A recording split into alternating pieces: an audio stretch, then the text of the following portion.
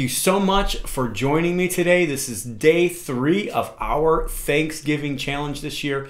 I have already gotten so many comments and so many people thanking me for just reminding everybody to be thankful this Thanksgiving season. So this is day 3, and every day what we're doing is we're having a challenge. So I'm giving you a challenge today to find somebody and thank them.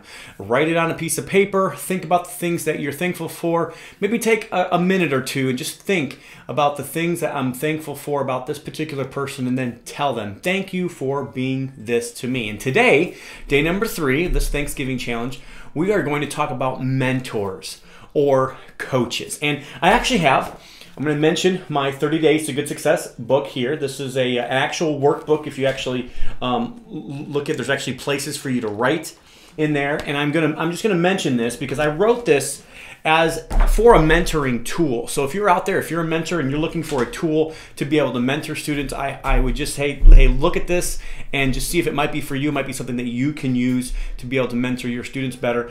But a mentor is somebody who it's not necessarily for the weak. I think a lot of times we think that if you have a mentor, you are a weak person. You're just trying to figure out how to survive. That's not true whatsoever.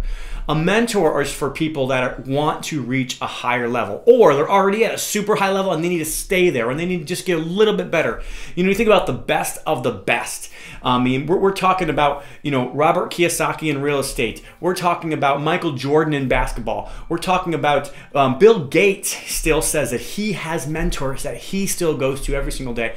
You know, the best of the best. That's where mentors normally live. They're coaching, they're mentoring, they're encouraging, they're challenging, and they're looking at just little tiny tweaks in your life or in your business that you can make yourself better with. And it's always easier to see that little improvement that somebody else can make than for us sometimes to be a mentor to ourselves. So the people that need the mentors the most are the people that don't think they need the mentors, and the people that don't think you need a mentor, you probably could benefit the most from having a mentor. So today, think about all the people in your life. You know, for me, I have many mentors in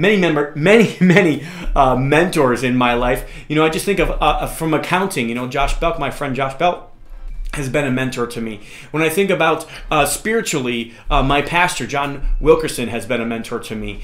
When I think about other mentors in my life, like for instance self-directed IRAs, Quincy Long has been a great mentor to me, and Walter Wolford, and many other people that I've met throughout the years have been amazing mentors to me. And I'm so thankful for all of you who have invested in my life, and I'm so thankful that I was able to learn from you, and you were able to look at things in my business and just make tweaks and to help me grow and continue to grow. I still have mentors, and I will never ever stop having mentors. So if you don't have a mentor, I promise you, you need one, but I bet you most of you guys have a mentor of some kind. So think about that person today.